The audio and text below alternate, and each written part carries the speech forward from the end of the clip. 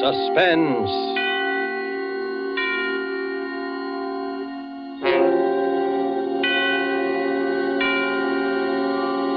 This is the Man in Black, here to introduce Columbia's program, Suspense.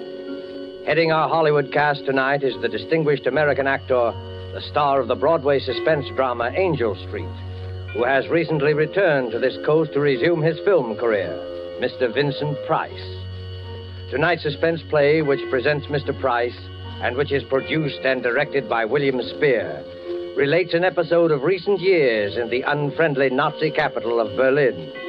The strange death of Charles Umberstein by E. Jack Neuman is tonight's tale of suspense. If you have been with us before, you will know that suspense is compounded of mystery and suspicion and dangerous adventure. In this series are tales calculated to intrigue you, to stir your nerves, to offer you a precarious situation, and then withhold the solution until the last possible moment. And so, with the strange death of Charles Umberstein, and with the performance of Vincent Price, we again hope to keep you in suspense.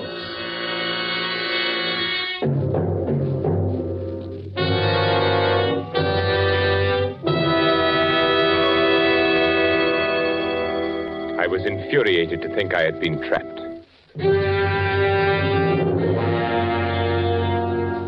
The thought that someone had discovered my intentions maddened me to the breaking point.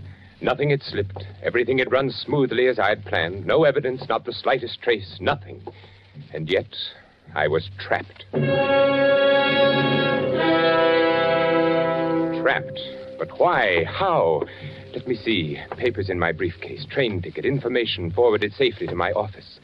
And he knew. How? But he did know. I stood quietly in my room watching him, watching me, waiting for me, standing by the lamppost beneath my window, knowing he had trapped me, waiting for me.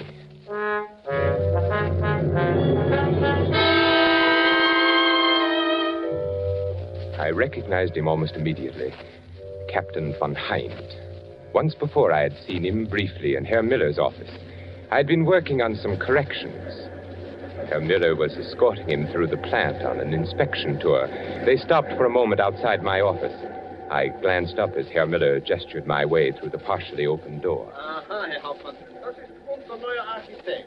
So, ist Ihr neuer Architekt? Well, here it was. They were talking about me. My heart stopped. He was explaining how I had been recommended by the Führer himself, my qualification. They continued on their tour. Herr Miller explained later when I went to his office.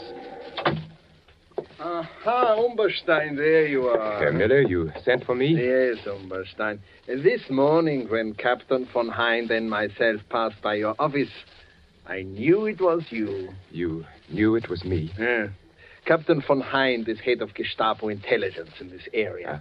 He was conducting a routine inspection this morning, and it was he who suggested that What? Well, since your recommendations were by the Führer himself... Yes?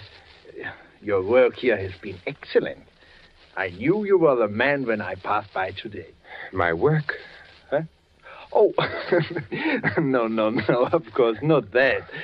Why, you have become one of our best men. Oh, thank you, Herr Miller. No, this is it. Yes, Herr Miller. Through various posts, we are releasing more prints on munitions areas in this country and other countries. Huh? You are to be in complete charge of their release from the war. I understand, Herr Miller. As a citizen of the Reich, I am greatly honored that I have been given such an opportunity. An opportunity to show your loyalty. An honor. I will give you the combinations. You will see that no other person enters the war. Of course, Herr Miller. One moment, Umberstein. Yes? I think I should tell you that a few months ago, in one of the neighboring plants, the Gestapo apprehended a spy. Yes? He was working for an enemy espionage service, found in possession of certain vital documents which he had access to in his work. And what did they learn from him? Oh, many things. He was reluctant to speak at first, but it's difficult to hold out indefinitely. Well, he finally gave them enough information to locate other agents who had filtered in. It was well he was detected then. Oh, yeah. The Gestapo is still on the alert for some of his co-workers, still expected to arrive. Of course, they are ignorant of his confession and his fate. So, Herr Umberstein, I must warn you to take all the necessary steps against the possibility of espionage. We cannot be too careful. I shall be careful. In you, Umberstein, is exemplified the efficiency of the Third Reich.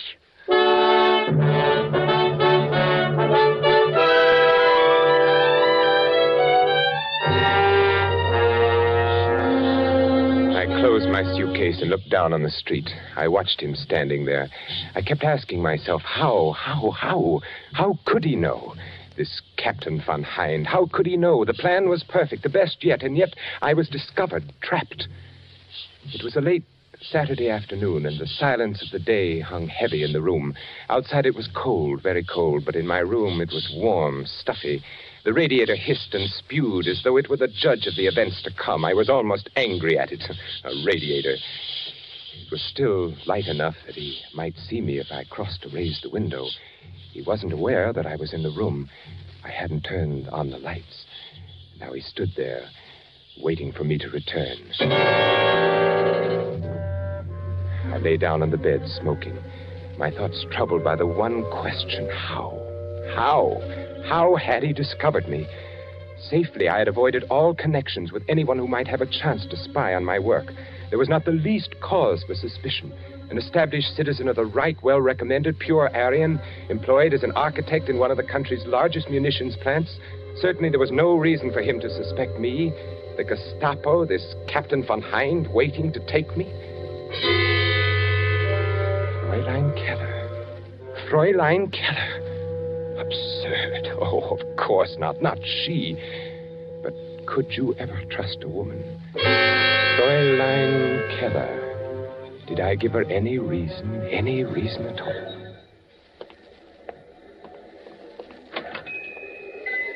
Good morning, Fräulein. Oh, good morning. My name is Charles Umberstein, and I am to be at the munitions factory near here. I wish to take a room. Oh? One facing the outer street, Fräulein, if you can accommodate me. Oh, I think so. We have one. It is on the second floor. Overlooks the street corner. Oh, fine. I'm glad.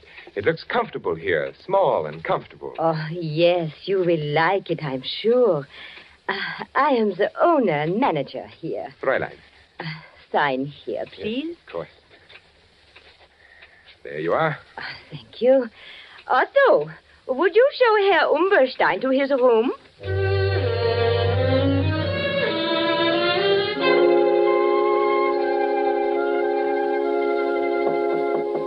Yes? Yes, who is it? It's I, Fräulein Keller. Oh, just a moment. Yes, Fräulein?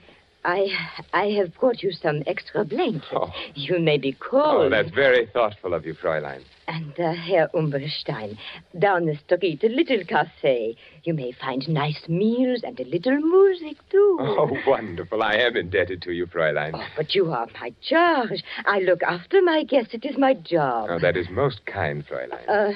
Herr Umberstein, yes? I also dine at a little café often. Oh. I hope I see you.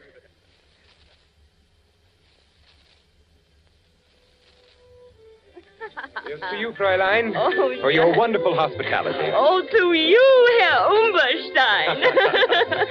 Fräulein, it's growing late. I must be off. I have a great many things to do tomorrow. Oh, and so do I. Oh, it has been a wonderful evening. Wonderful. Yes, wonderful. Here's your coat.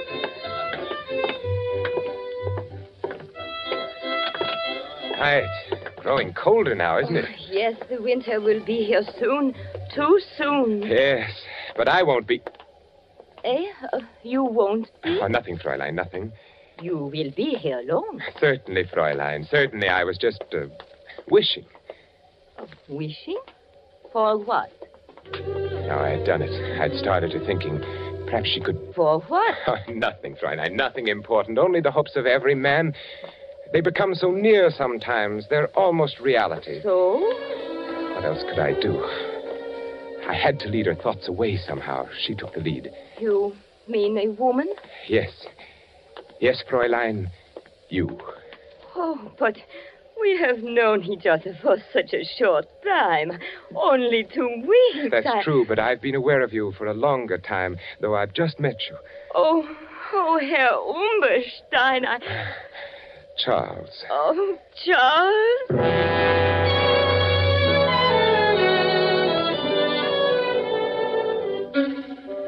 At first I was uneasy about the whole affair.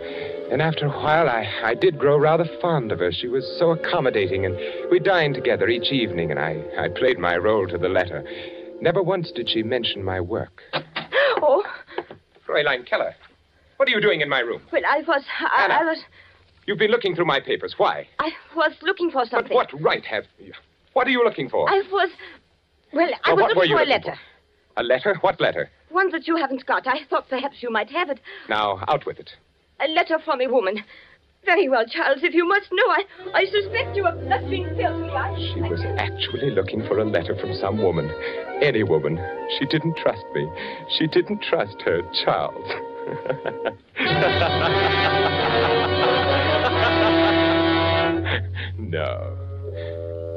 No, it couldn't have been Fräulein Keller. Who then could it have been? I walked over to the window and looked down at the figure who so patiently kept his vigil there. Captain von Heinz, waiting. Why? If there had been something wrong with the passport, but no, that was perfect, not the passport. All passengers will report to the trainmaster for passport examination. Yeah, all in order. You can take your luggage to Berlin. Yeah, this way. Next. Next. Here you are. Name? Charles Umberstein. Residence? Berlin. Nationality? German. All in order. Picture, luggage, all in order. Thank you, trainmaster. You must be careful, you know. When may I catch my train for Berlin? It should be by any moment. Next. As I stood there in the shadows waiting for my train, I examined my passport again, as I had done 100 times before. No one would have any reason to doubt anything so genuine as that. All passengers for Berlin! All passengers for Berlin! Guard, must we stand passport inspection again? Yeah. The Army intelligence will accommodate you on the train. Jawohl.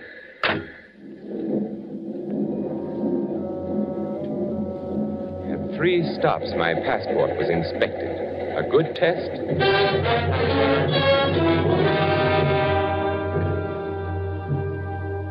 If the passport had been suspected or investigated, it would only prove that I was Charles Umberstein. I had come by the passport through Hans.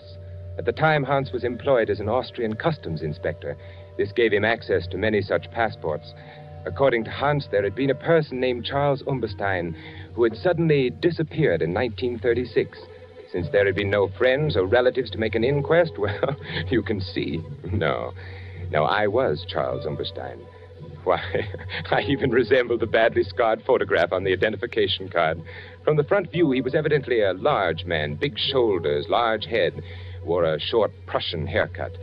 Yes, I certainly looked enough like the photograph. Passport was flawless. He couldn't have discovered me through that, this von Heinz. Something else. What else? The plans? No, of course not. They couldn't have discovered that. I merely made copies and left the originals. No, not the plans. Why, Hans and I...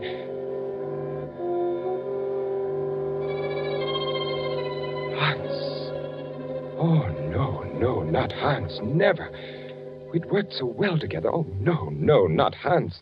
A strange, silent boy, perhaps, but surely... That night in 1936, when he gave me the passport, he was our man in Austria, but strange things happen even to the most loyal. All set, Charles. Then I will not see you again, Hans. Until I arrive, eh? I will be attached to an Army Ordnance division in the city. You will receive additional information on the first day of each month. From you? Yes. There's a hotel not far from the factory. Here is the address. Fräulein Keller runs this hotel. Now... On the second floor in one corner sits a mahogany table. On it are a set of silver candlesticks. 4 of them.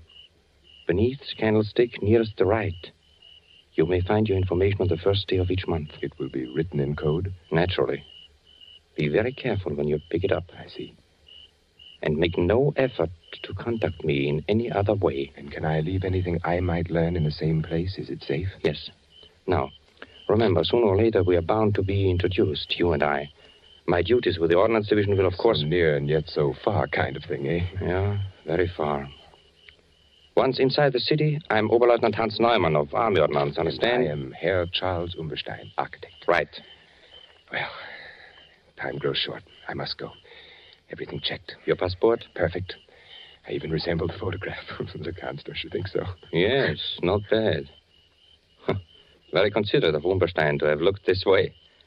Tickets? Right here, through to Berlin. I report to Franz Miller in the munitions factory, produce my credentials. He's been expecting me. I haggle a little about the salary, then I accept.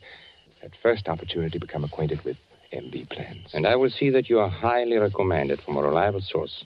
Just as a matter of curiosity, Hans, who will recommend me? Oh, you needn't worry, Herr Umberstein. It'll be good, I assure you. Then goodbye, Hans. Oberleutnant Neumann, if you please. Oberleutnant Hans Neumann.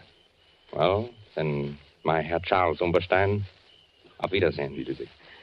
Heil Hitler. Heil Hitler.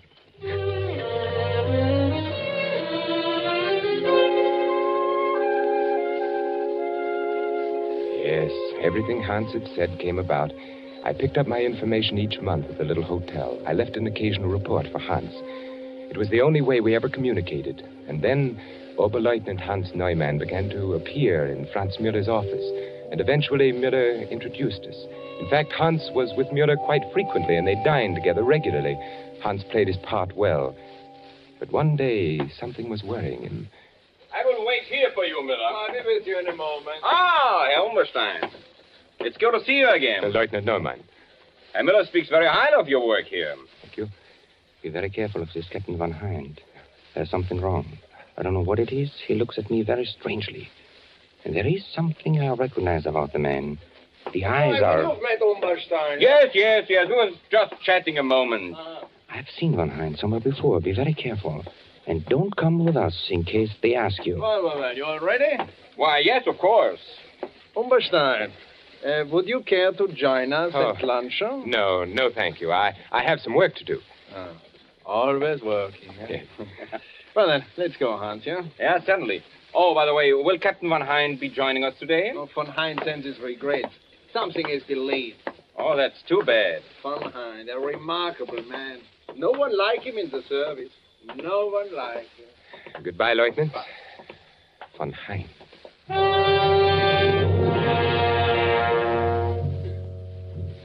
Such a brief warning. Curt and sinister. Hans was frightened. He would never have taken the chance to speak to me if he had not been frightened. Something that he recognized about Von Hind. Saturday was the first of the month, and there was no information at the hotel. Hans didn't appear again to lunch with Herr Müller. Something was wrong. Something had happened to Hans. Today I found out. We will enjoy ourselves today, Umberstein. Yes.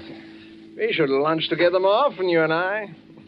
I like good company when I eat. Good food, good company, good digestion, Herr Müller. This is a wonderful restaurant that we are going to. You know, they serve Norwegian smoked salmon that is exquisite. And cheap, too. Nothing like these new foods we are getting from Norway. I've heard of Norwegian salmon. And this is the best. You and Oberleutnant Neumann dine here often, don't you? Hans Neumann, yeah. We came here often, yeah. Hans Neumann will not come here for a long, long time again, I'm afraid. I don't understand. Yeah, you don't. You remember Captain Von Hind? Oh, yes, the Gestapo man who was inspecting our factory a few weeks ago. Yeah, a most efficient man. He has apparently been observing Hans Neumann for some time. Oh? Oberleutnant Neumann is being detained by Captain Von Hind, no? Was he... He was a spy. Spy? How do you know? Von Hind arrests only spies. And Von Hind never makes a mistake. The man is incredible. Was there something suspicious about Hans? There's something suspicious about everyone to Von Hind. He himself asked me to cultivate Oberleutnant Neumann so that he could better observe his action. Yes, I noticed that you two lunch together very often. We lunch together at this very same restaurant you and I are going to now. That made it easy for von Hind. Easy? Well, to study the man in leisure. Von Hind always wants to be certain of his quarry. And where is Hans now? Who knows? Who knows what happens when Captain von Hind takes a man? Don't you admire such efficiency, Umberstein? Well, of course. Yeah, well, the captain did indicate that there were others to be rounded up, too. Well, here we are. Oh, look, you see them in the window? Norwegian salmon. Oh, they are beautiful, so red, so delicious. Are you hungry, Umberstein? What? Oh, yes. Oh, they do look delicious.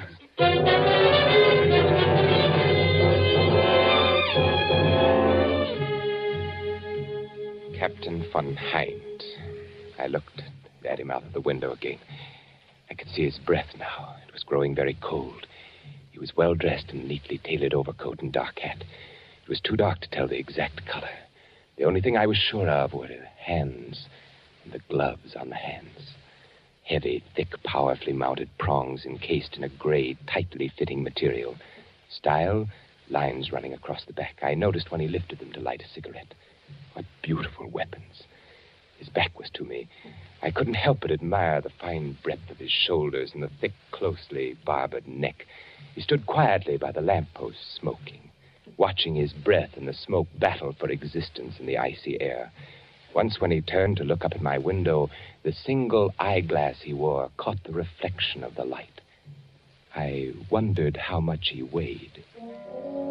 Carefully, I retraced each step over again in my mind. I couldn't find the flaw that made me a marked man. The absurdly easy way I had gone through Mueller's office carrying an innocent-looking bundle of blueprints, then to the vault, the superstition of copies. No one could suspect what I had done. No one had any reason to. Why then was I trapped? Of course he was after me, waiting down there. I wondered why he didn't come up and wait in my room. Surely he didn't know I was in the room. Perhaps he had searched my room one day while I was out. But what could he find? Nothing, absolutely nothing. A passport proving I was Charles Umberstein. A monogrammed suitcase bearing the initials C.U. A few letters and old papers. Nothing at all. I had never talked. I had never known anyone else in service except Hans. Franz Mueller was too stupid to suspect anything. Fräulein Keller, no. The passport, perfect. Only one other way. Only one other way could he possibly know. For an instant, the possible answer flashed through my brain. For a full 5 minutes, I watched him very discerningly. Could it be? Could it possibly be? The stillness of the street below was broken from time to time by the blare of an occasional horn and the rattle of armored cars carrying soldiers to different parts of the city. Turning from the window, I groped about in the darkness of my room, searching for the automatic I had concealed in the slit compartment of my traveling bag. When I found it, I tested the chamber. Yes, it was loaded. I jammed it in my coat pocket, and putting on my hat, I stood there by the window, watching him. He seemed very ominous, very assured, waiting for me. He must have been getting anxious with his long vigil. I watched him signal to an accomplice across the street. Walking back and forth under the streetlight, I noticed something familiar. Very familiar. A bolt from off the bed, tied to a piece of cord attached to the light switch. Near the radiator pipe, room enough to pass it through, the weighted end dragging the string to the lobby below. I picked up my suitcase and stepped out of the door. The hall was dark and quiet. I walked down the stairs. The lobby was empty, deserted.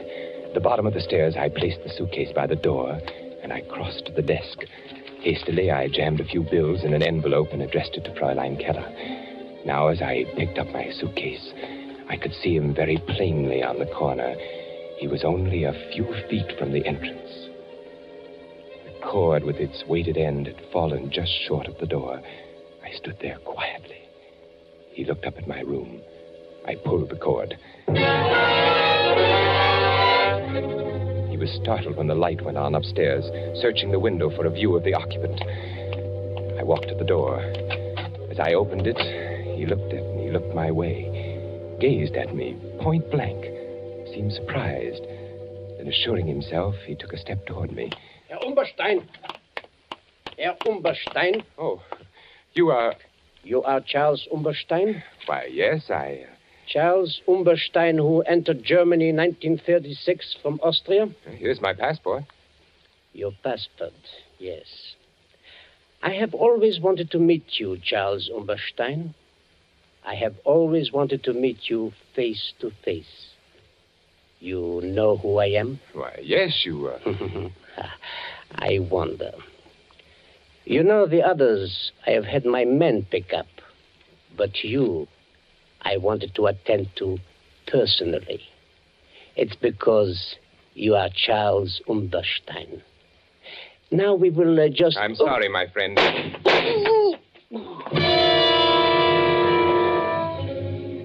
He sat down hard on the curb. He looked up at me, mumbled strangely, then fell over with his head in the gutter. His hat fell off, and I saw that his hair was closely cropped. There were other people on the streets. I ran till I was out of breath.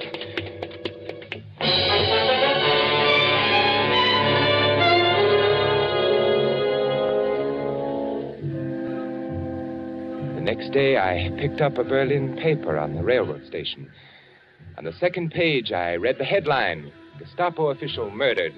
Saturday, January 25th, Captain Charles von Hind, high-ranking official of the Gestapo intelligence service, was instantly killed last night by the bullets of an unknown assailant whom he was attempting to arrest on charges of espionage.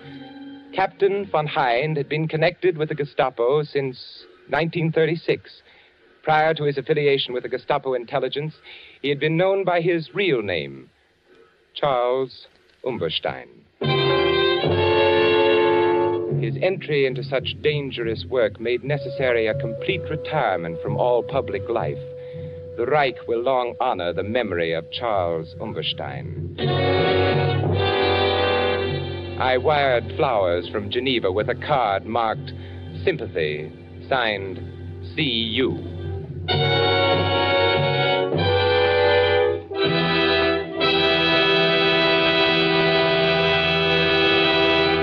And so closes The Strange Death of Charles Umberstein by E. Jack Neuman, starring Vincent Price. Tonight's tale of suspense. Vincent Price will soon be seen in the 20th Century Fox production, Song of Bernadette. The producer and director of Suspense is William Spier. Music was composed by Lucien Morawick and conducted by Lud Gluskin. This is the Man in Black, who would like to draw your attention to the new day and time for Suspense, beginning next week, when Cary Grant will be our star. Beginning next week, listeners in the Eastern and Central time zones will hear Suspense on Thursdays at 8 p.m. Eastern Wartime and 7 p.m. Central Wartime. Listeners in the Mountain and Pacific time zones will be brought their next story of suspense on Monday, December the 6th, and each Monday thereafter at 9 p.m. Pacific Wartime. Don't forget Suspense on Thursdays, beginning December the 2nd, if you live in Eastern and Central time zones, and Mondays, beginning December the 6th, for listeners in the Mountain and Pacific time zones, with Cary Grant, our opening guest star.